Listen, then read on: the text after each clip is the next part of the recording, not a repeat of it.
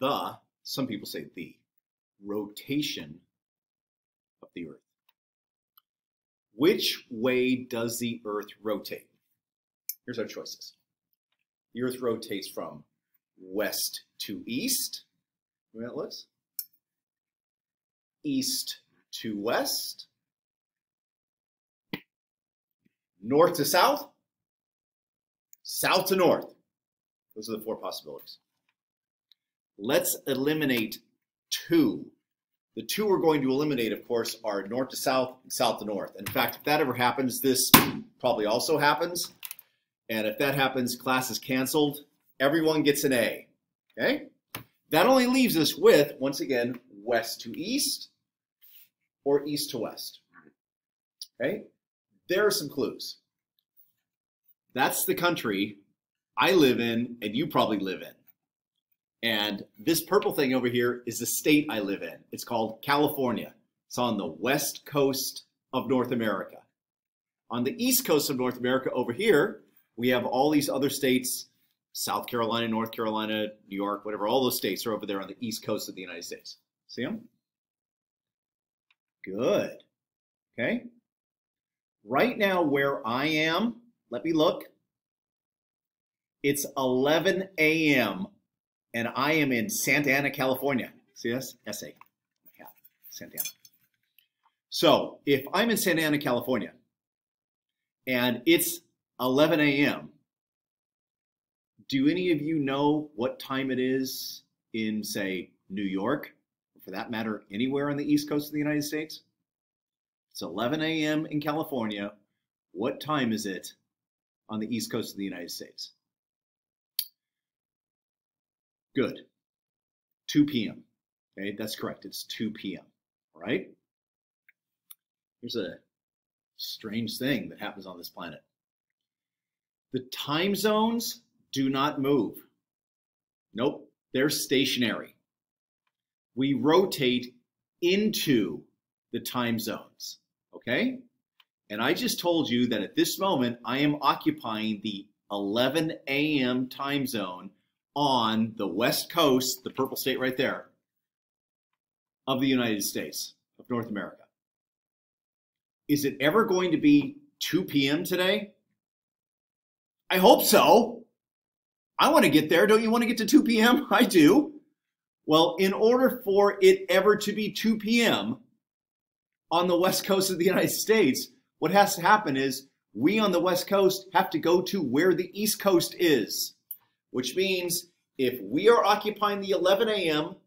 time zone and the east coast is occupying the 2 p.m. time zone, we have to move toward the east coast, which means the Earth is rotating west to east. And in fact, don't go anywhere.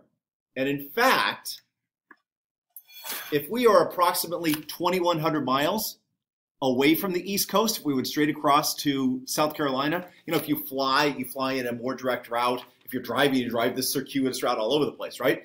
But if you're flying, you're going to fly the most direct route, the Great Circle route.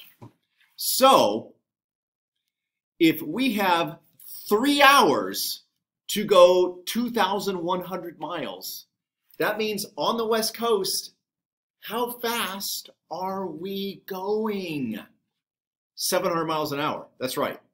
700 miles an hour to the east. Just so you know, where you are sitting, that would be the west.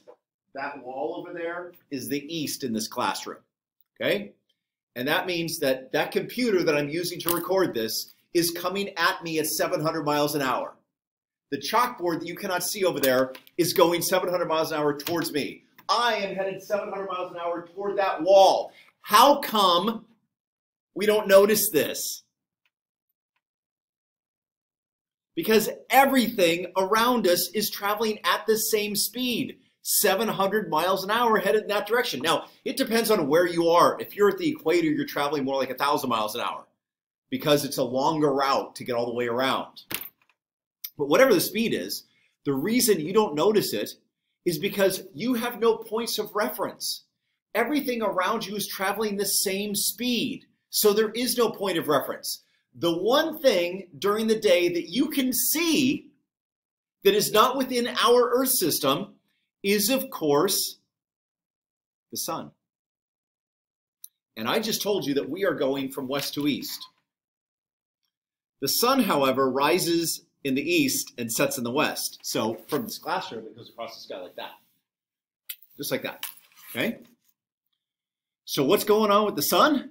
Why is it going backwards? It's because the sun is not really moving, is it? What's moving is us, and the sun is outside of our system. And because of that, it gives us our only point of reference. And the illusion is that the sun is going across the sky from east to west, when in reality, what's happening is we are absolutely hauling in this direction, going from west to east, going 700 miles an hour. And if the sun is sitting out here, what's going to happen is this. Here's the sun. My fist is the sun. What's going to happen is now, at this point, the west coast of North America can see the sun. And now the sun is going away, and the sun now just set for the west coast of North America. And the illusion is that the sun went across the sky like this, but in reality, we're going like this. You want to see this another way? If you're ever on an airplane and you pull out away from the place where the plane docks, you know, that tube that comes out, place where the plane is parked, and you just load it onto the plane, and then the plane stops for a second, and you're sitting there waiting, and you're looking around, and there's two other planes parked on either side. And then the plane slowly backs up and you're looking at those planes. The illusion is the planes are moving forward. But in reality, you are moving backwards because everything inside the plane with you is inside your own contained system, and it's all moving at the same velocity backwards. Or if you get into one of these car washes, which actually is I'm going to right after this.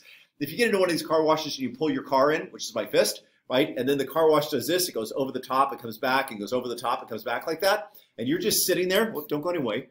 You're just sitting there. What it looks like is it looks like your car is moving. Your car's not moving. It's parked. And then the machinery is going over the top of you, but everything inside your car is just sitting there, so you have no point of reference. The only point of reference is outside of your system. Oops, sorry. Clicked the wrong thing.